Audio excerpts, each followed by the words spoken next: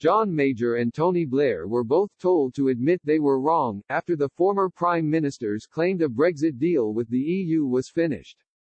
Prime Minister Boris Johnson successfully fulfilled his promise of striking a trade pact with Brussels, after critics argued he had run out of time to secure a deal before December 31.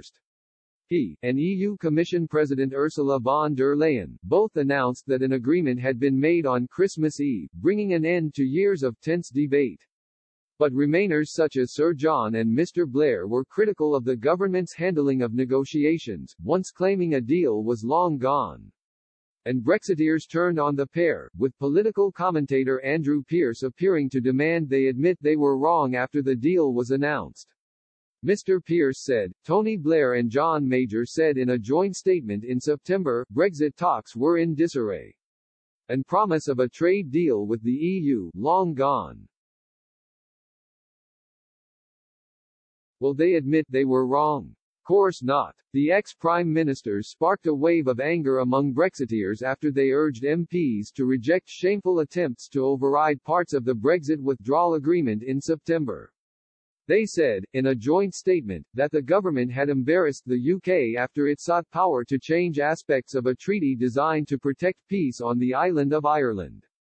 Writing in a comment piece for the Sunday Times, they claimed the Conservatives' proposal on the withdrawal agreement was shocking, adding, how can it be compatible with the codes of conduct that bind ministers, law officers and civil servants deliberately to break treaty obligations?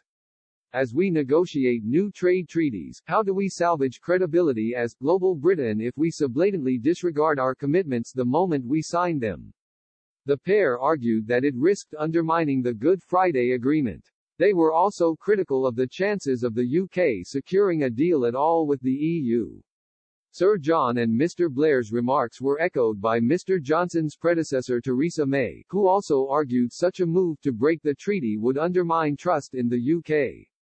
But despite a wealth-off Remainers moaning on Twitter that a deal would not be brokered, Mr. Johnson kept his vow to secure a pact that would allow the UK to take back control.